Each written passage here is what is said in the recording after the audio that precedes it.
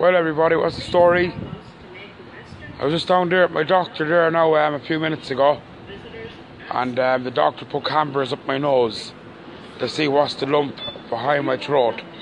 And basically, they told me there now that they're 99% sure that it's cancer. So the lump that I have in my throat, God bless the mark, they said that basically is cancer. It's 99% sure that it's cancer. So they bring me down now in the morning to take a swab out the side of my neck, out of my glands, and they're sending it away.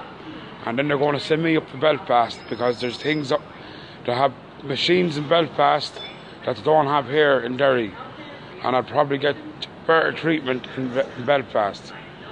So that's the story now, everybody.